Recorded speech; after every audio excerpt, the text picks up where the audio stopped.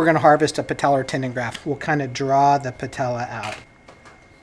And I'll make a big incision so everybody can really see what we do.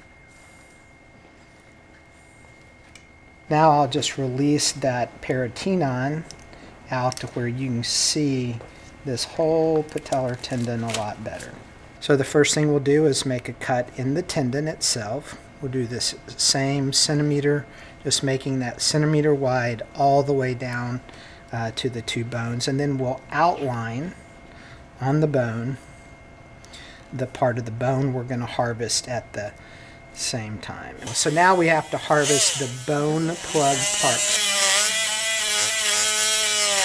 Then we just need to sort of pry it out of its little bed.